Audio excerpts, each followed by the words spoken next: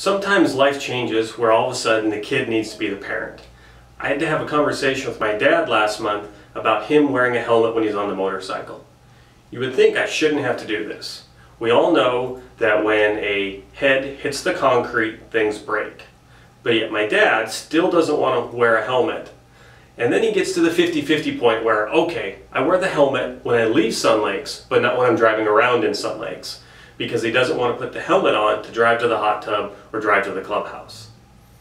And then I have to remind him that he is trying to ride a motorcycle around the circular streets where a lot of people can't check their blind spots, can't see him, and can't hear him coming.